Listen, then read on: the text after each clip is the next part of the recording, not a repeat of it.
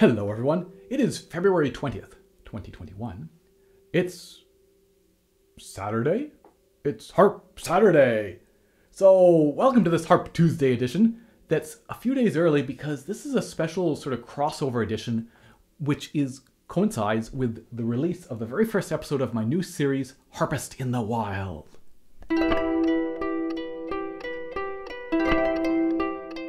Harpist in the Wild released today on February 20th, and it featured a piece that I wrote, an ensemble piece for 3 parts that I wrote called A Winter's Day. I wrote this in 2017. And so here in today's Harp Tuesday episode, what I'm going to do is I'm going to show you how to play it. And you can get the sheet music for free by signing up to my email newsletter. There should be a link up here and in the video description down below. This is a piece that I wrote for my students for a harp party in 2017 where we all got together and had a bunch of people playing each of these parts, and I wanted to write it to be as accessible as possible. Wide variety of skill levels, wide range in terms of harp sizes. So this is playable on a harpsichord. You certainly don't need to go below this C, and on that video, Harpist in the Wild, I'm playing my little electric harp. And oftentimes each part is only playing with a single hand. So it's again, trying to be really fairly easy to play, but I think quite fun. And so what I'm going to do is I'm going to first go over each of the individual parts and give you some thoughts on playing them. And then from there, move to looking at the score and kind of talking about some ensemble ideas in terms of playing in an ensemble and how to fit in and how to read the score and all that good stuff. So let's start by looking at the bells part. And this, again, the idea that all 3 parts, bells, snow, and wind, are trying to conjure up this idea of a winter's day. And so with the bells, we start off by just going switch,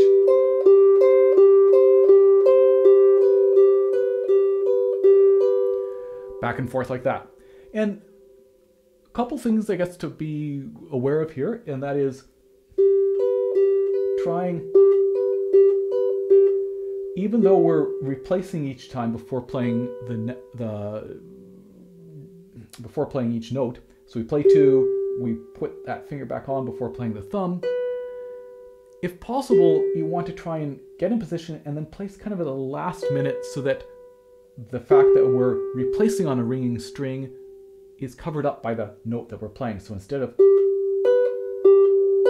that kind of staccato feel, that we get a little bit more legato.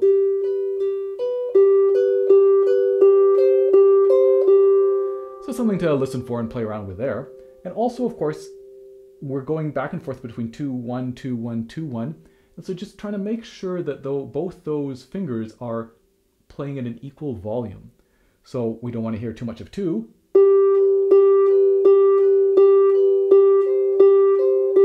Especially because it's on the downbeat, right? But maybe your thumb is a little bit weak and you need to focus on playing it firmly. Or maybe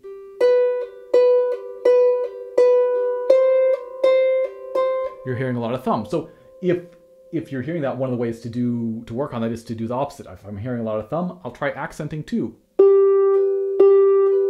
and playing the thumb really softly. But sometimes it's just enough to be aware of it, to hear it, and then just listen for the evenness. So again, very basic sort of pattern, but lots of things you can think about while playing it. So we do that, and it's worth kind of analyzing and looking at that we have a sort of 2-bar phrase, right? This GB, GC,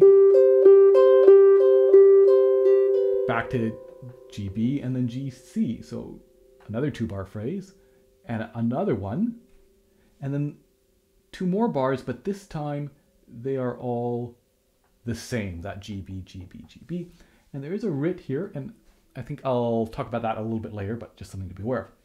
And then we get this, and if you've never played an orchestra or a musical or an ensemble before, you might wonder what this 2 means and this symbol here, etc. And it's just a way of showing that we have 2 bars of rest. So imagine that you have 40 bars of rest. You don't want to clutter up the page with 40 individual bars. It's much cleaner and easier and effective to instead do something like this, where you would have like 20 or 40 or whatever, the number of bars, and then this little symbol similar to this.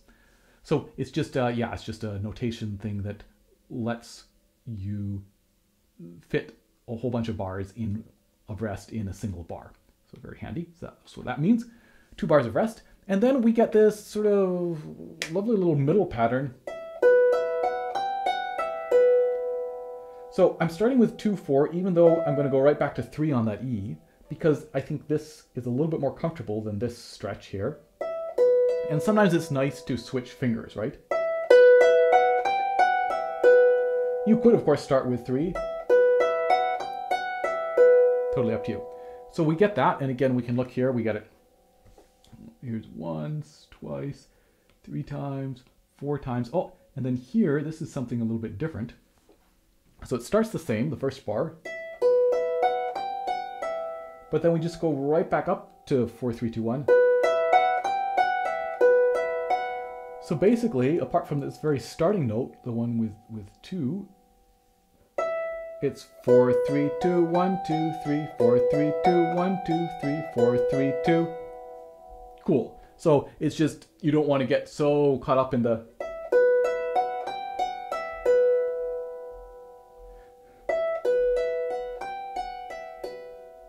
to do the same, to make sure that when you do get to this 2-bar phrase,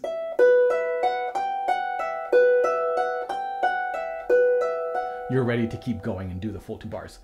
Then we get 2 bars of rest.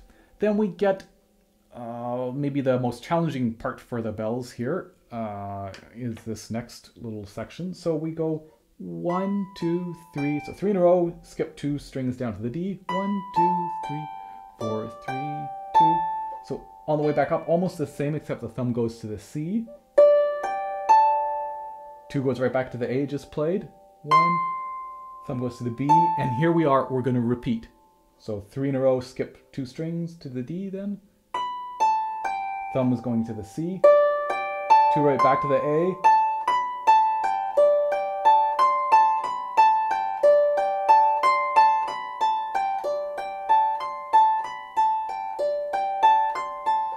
And so, of course, if you look at this initially, you might say, oh, first of all, maybe there's a bunch of ledger lines up here. Like, what is this note, right? What is, where did my pencil go to? What is this note up here? It's a C. Or this note right here, which is a B. So that can be maybe a little bit intimidating. And then, again, maybe you're just reading through it note by note. But as soon as we can kind of recognize that this pattern just keeps repeating. So this bar starts with a rest right here, but then this bar here, and this bar, and this bar, and this bar, they're all exactly the same. Great, so we kind of recognize that and then just kind of learn this pattern. This 1, 2, 3, 4, 3, 2, 1, 2, 1, 2. And we're good to go. And then we get a bar of rest, and then we're back to, instead of this, we go for a whole bunch of bars. And we'll talk about that in a moment. A little bit of a rit towards the end, and we finish. That's it. There's the bells part. Cool. Let's look at snow part. So the snow part is a little bit lower, and it starts with these harmonics. 2 E harmonics. So left hand. Again, I just wrote this on a single staff. Right? So there's no bass and treble clef, it's just bass clef here. But this is going to be right hand, and this is going to be left hand. I guess I didn't specifically mark that, but because it's just the single line, it's maybe kind of implied. Anyway, I'm telling you now, but that you can do them. You don't have to try to somehow do a double harmonic with one hand, an octave apart. You get to do right hand and left hand, wherever it is. And so I'll link in the video description down below and try to throw up a link here as well. I've done a bunch of episodes looking at harmonics. So this will be a left-hand one like this. And a right-hand one like this. And so we do 7 of them. And I'm going to talk about that in a moment. And then we get, here's the snow falling, we get E, G, E, G, E, G. A whole bunch of those. And I'll talk about that in a moment. And then... here. And then here, midway through bar 21, we go. Now we're up to G and B. we hang out on that until we finally get this little bit of a rit here at bar 28, and then we finish with these harmonics.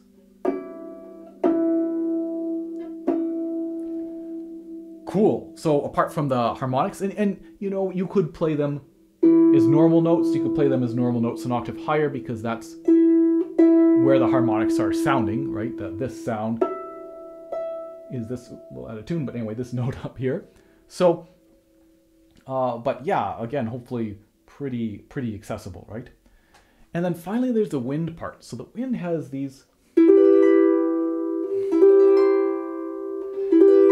two different rolled chords at the beginning.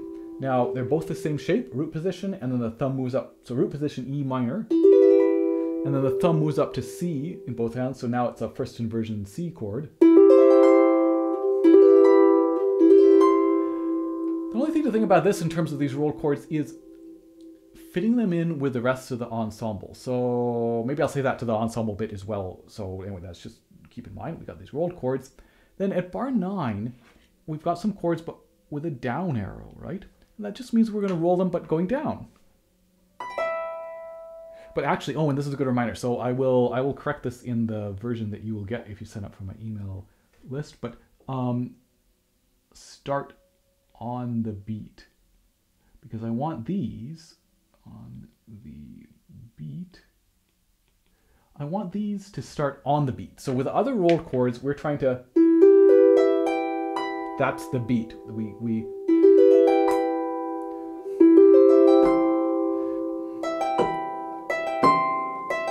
The beat comes with a thumb, with a top note, the very top, B or C. So we have to start the roll a little bit early. Whereas these downward ones, I want now, not specifically to downward ones, but in this particular case, I would like this B again to be the beat. So we go.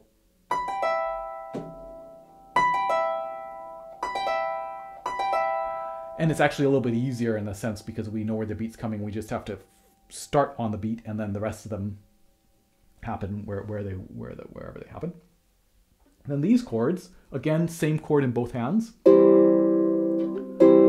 Solid chords because they're not marked rolled. And again, in harp music, if none of the chords are marked with a rolled chord marking, it could mean that we shouldn't roll any of them, but it could quite likely mean that we could roll whichever ones sound good to us, right? That oftentimes on the harp, unlike say the piano, a rolled chord is a very acceptable way of playing a chord, right? We don't need the rolled chord symbol specifically. That by default, often we will roll a chord. But in a piece where there are a bunch of rolled chord markings and then some are not marked rolled, that is a strong suggestion that whoever arranged or composed it wants those chords to be solid. Now, I could have been even clearer, and maybe again I will do this in the final version, by putting these sideways brackets, which mean a solid chord. Yeah, maybe I'll do that just to be as clear as possible. So chord, bar of rest, and then this is kind of interesting because it's the same chord in both hands, but you'll notice the way that Finale at least templates this. Here we have the G kind of sticking out, and here we have the A kind of sticking out. Because again, when you get two notes, say here G and A, or G and A, right next to each other on the scale, on the staff, right? If they were right above each other, just like this chord is stacked right nicely above each other, but if they were right on the same vertical line, they would bump into each other, right? They get squashed. So like if we had a note here and another note here, you know, like here and then also here, they're overlapping, and it just would be very hard to read. So that's why we get those kind of shifted apart. It doesn't mean that they're played at a different time. It just means that for typesetting, it has to be done that way. So again, even though these look different on the page, they're the same E, G, A in each hand. And once you recognize that, then you could just read the bottom chord or the top chord and not have to look at both chords, right? And then this is the same one, and then this is just a little bit different, right? Because so these two are the same, and these two are almost the same because this chord is the same, but this chord here is a little bit different, right? It just in the right hand that we don't have the B on top. Then we got some more chords. And then rest. 1, 2, 3, 4. 1, 2. Sorry. 1, 2, 3, 4. 1, 2, 3, 4. 1, 2, 3, 4. 1, 2, 3. So this is the hardest bit because we've had whole notes, some half notes, but now a quarter note. We have to jump, right? So the third finger is just moving up 1, but 2 and 1, the second finger and the thumb, have to move up 2 strings to go from this root position shape to this second inversion shape. And then we end the way we started with some rolled chords. Cool. So I'm going to now pull up the score so we can see everything, because anytime you're playing in an ensemble, in a group, or even just in a duet with somebody else, it can be really helpful to see what everyone else is playing too, so that you don't just have to rely on your part. You can see how everything fits together, right, in terms of playing in a group. And so let's take a look at this at the very beginning. Here's this very beginning. And I wanted to talk about these rolled chords. So especially when you're in an ensemble, if there's a bunch of people playing these rolled chords, we'd like to kind of do them at the same speed. So you might have to talk in your section. Let's try practicing these together. Can we get them? Or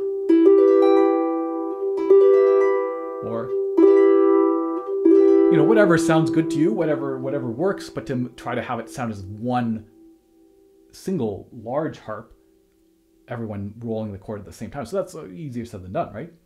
And then also, again, we notice that everyone is playing on this downbeat, right? That the bell part goes, it's got this G, the snow has these harmonics, and the wind has the rolled chord. So the wind part is going to start. We'll hear this first, and then along with this, we'll hear or.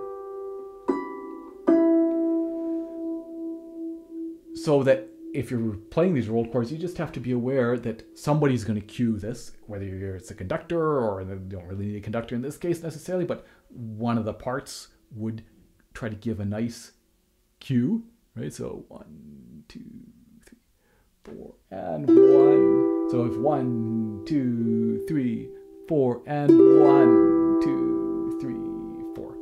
And then once that's established, the bell part. So what we notice here then is snow and wind are playing just on the downbeats, but the bell part has the moving part. It has all these eighth notes. So they are really establishing the tempo for us, and we can just listen for that.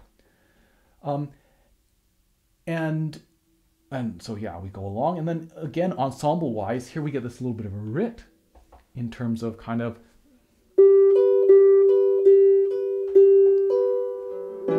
and what happens next. Let's check what happens next. I'll do this little half-page turn. Next, the snow part comes in with their eighth notes. So as the bell part, you want to try and give a good cue to show when the downbeat is, so that all the snow parts can come in bang right there, or the conductor can cue it. Right? So just if you're playing the snow part, then having to listen and be aware of what's going on that bar before you come in. And then the same thing right at the end of the piece, where it's the snow part that is finishing off with this little bit of a writ bar.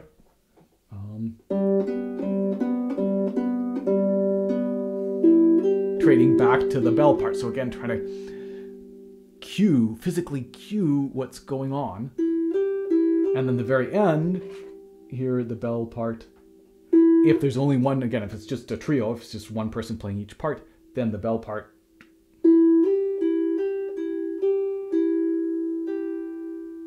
can do whatever they want there, right? Very easily. If you are playing with other people, then just needing to practice that ending, all the bell part people, so that again, trying to physically kind of breathe together and cue and try to end together, and all is one instrument. So really, those little moments are quite magical. And then I just want to talk about sort of how to deal with. So let's go back to, for example, the snow part. And I'm just going to clear all this. If we look at this, that we for so many bars we're going, and how not to get lost? Like, what? Okay, do we just have to like glue our eyes to the page and follow along? Well, not necessarily. So, a couple things. First of all, as you're reading through it, trying to figure out, okay, do we do that all the way until 29 right here? Is this still the same thing? Oh, it's not, right? So as I say, to locating this moment and highlighting it potentially of where does it change, which is right here, right? This is different, and then this is different as well. And then this pattern stays on until the end of that, all those 8 notes. So noticing that, okay, great. And then what you want to do certainly is count the number of times bars you're going to go. And what can be really helpful, so we can count them, right? Because so it's like 1, 2, 3, 4, 5, 6, 7, 8, 9, 10, 11, 12, and that's going to change. 12. Okay, and so a really, really essential skill in terms of playing ensemble in an ensemble, especially as a harpist in, say, an orchestra, where often you're counting bars of rest, lots of bars of rest, 40 bars of rest, more. A great way to count that is, so in this case, 4/4, 1, 2, 3, 4, 2, 2, 3, 4, 3, 2, 3, 4, 4, 2, 3, 4, 5, 2, 3, 4. So the downbeat, that keeps going up, right? And it's a good skill to practice listening to music, to try to have that start to become automatic, so it kind of goes on in the background, and you don't lose count. So we can certainly do that. 1, 2, 3, 4, 2, 2, 3, 4, 11, 2, 3, 4, 12, 2, 3, 4, and then 13, 13, 13, 2, 3, 4, 1, 2, 3, 4. Oh, and then this goes on. So how many of those, right? 1, 2, 3, 4, 5, 6, 7.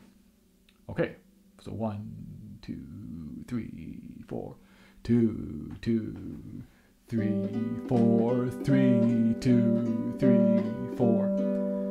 Now, I would definitely suggest, and I'm just going to clear all this again, I would definitely suggest is when you count them, write the numbers in above, because visually, so that's this auditory thing, right? We can have that going on, hearing that in our head, 1, 2, 3, 4, 2, 2, 3, 4.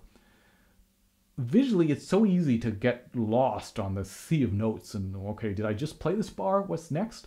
All the same.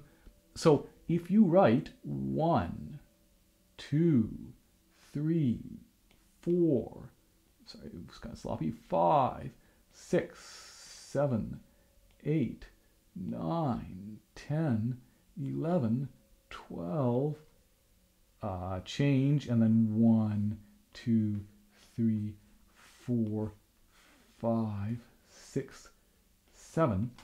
That makes each bar suddenly individual, right? So that visually we have a much better chance of following along. All right, I'm at the 2 bar, at the 3 bar,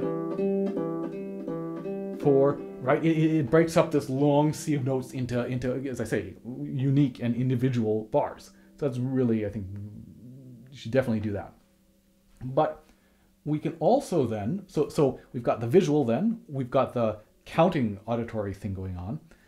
But of course, what we can also do in a situation like this is be aware of what's going on other parts and look for cues in their parts. So that's where we go back to the score and we say, okay, I was like, I'm doing this. 1, 2, 3, 4. Oh, but there's this marvelous little tune going on as well. So looking at what's happening here. This is bar 9 where it starts right here, the snow part.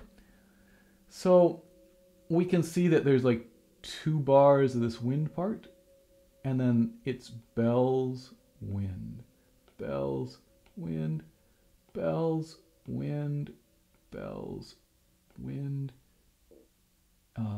2 bars of this bell thing. Oh, and then here is our changed bit, right? Where right there we were changing. Okay, so we could certainly put in here into our, where are we? What is this? Snow? 2 bars before the change that bells. Oh, sorry, very very sloppy. Bells, and that it extends all the way through that. It's the only time, right, in that whole section where the bells play for 2 bars, right? This.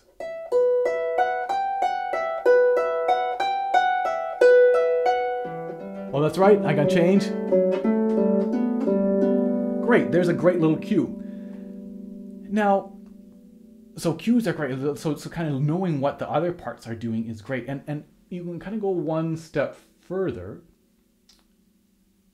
So again, it partly depends on like how much preparation you have. So first, of course, counting them, writing the numbers over them, then looking for cues in the score. And then, if you have time, or certainly during rehearsals, starting to build an auditory awareness, a picture of the entire piece, so that you maybe can sing or hear the other parts. And you can do this also looking just from the score, so that as you're playing this, as we start the snow bit, instead of just going 1, 2, and 3, and 4, and we can go dee-da-dum, dee-da-dum, dum bum bum bum beam bum bum bum beam bum da dum bum bum dee da bum bum da bum bum bum. That we can hear in our mind's ear what everything else is doing, and that means there's no way we can get lost because we know exactly where we are, right? If we've built that great picture. And so same thing then for any of these parts, like the bells part with this 2 bars of rest here, we can count them, but we can also know that we're going to hear dum dee dum dee.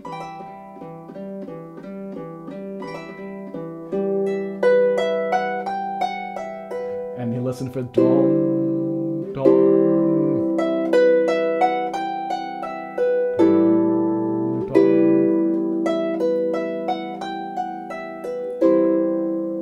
And of course, the wind part could be listening to this, knowing it's coming in with this. And then, again, the wind part can be listening to for these 2 bars. 2, 3, 4, 1. This part for the ensemble is maybe the most confusing because neither wind nor bells are coming in on beat 1. So that if we look at the previous bar as well, oops, that didn't do the half page turn that I wanted. That 1 and 2 and 1 and 2 and 3 and 4 and 1 and 2 and 3 and 4 and 1 and 2 and 3 and 4 and 1 and 2 and 3 and 4 and 1 and 2 and 3 and 4 and 1 and 2.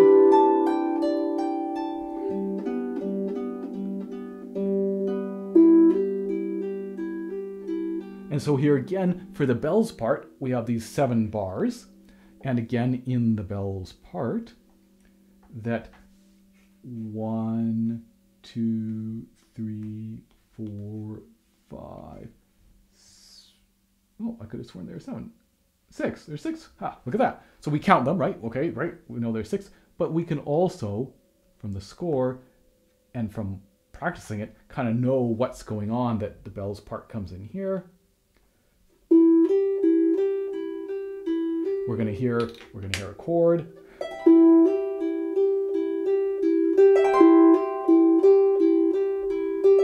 Just those 3 chords. 1 and 2 and 3 and and that's it. So building that framework. So anyway, just some things to think about in terms of playing on an ensemble. And I would love to hear from you. Like if you play this piece again with a trio, could be just three of you, with a group. Of course, that's a little bit hard right at the moment, but maybe also putting it together as a video, just like I did with I played all 3 parts, but remotely. You and your friends could film each part and try to fit them all together. So the tempo, by the way, like 84, C84, circa 84, around 84, whatever you feel comfortable with, whatever sounds good. And again, check out that Harpist in the Wild. I got an episode coming out every week for the next little while, and really excited to share that music with you. And in the meantime, here on Harp Tuesday, I'll see you in, I guess, 2 weeks and 3 days. See you soon. Cheers.